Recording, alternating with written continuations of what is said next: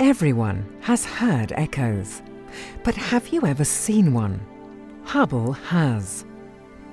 By watching the variable star RS Puppis, Hubble has captured a beautiful and useful phenomenon known as a light echo.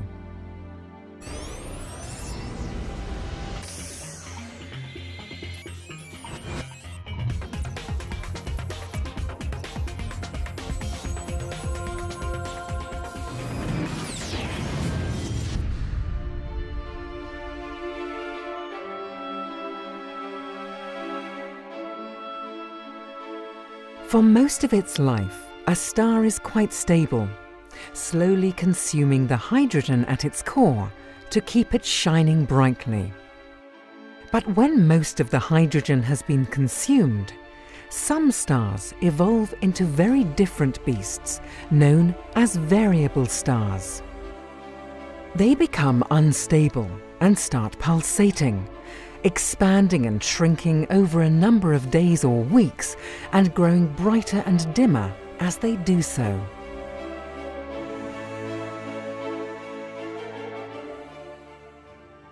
RS Puppis is one such variable star, a type known as a Cepheid variable. It varies in brightness by almost a factor of 5 every 40 days or so, and is engulfed in a thick shroud of cosmic gas and dust. Hubble gazed at RS Puppis over a period of around 5 weeks back in 2010, observing it growing brighter and dimmer within its murky surroundings.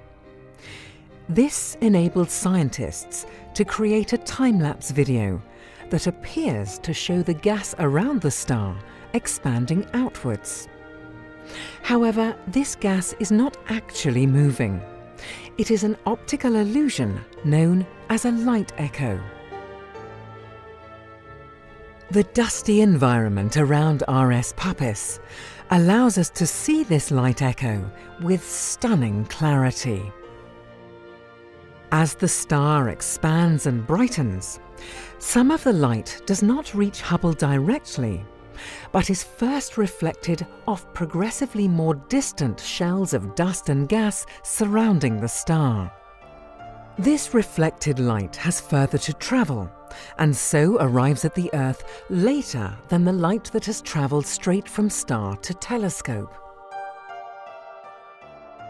Hubble also observed a light echo around variable star V838 Monocerotis in 2002.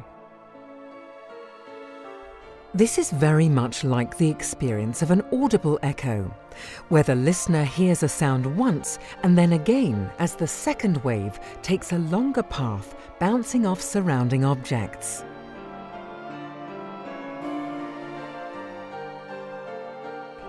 Beyond the striking beauty of this effect, there is an important scientific reason to observe Cepheids like RS Puppis.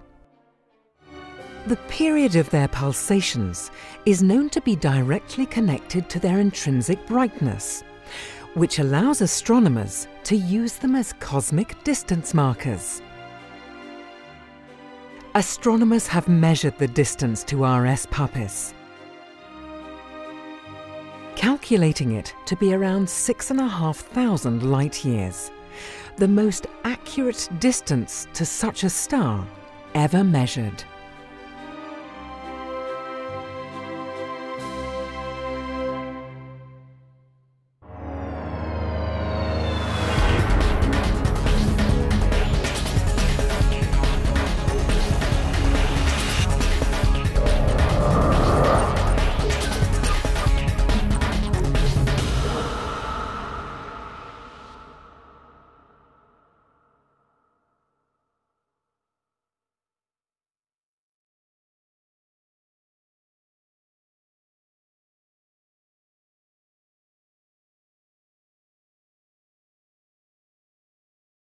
Now that you've caught up with Hubble, make sure to get the latest from the ground too.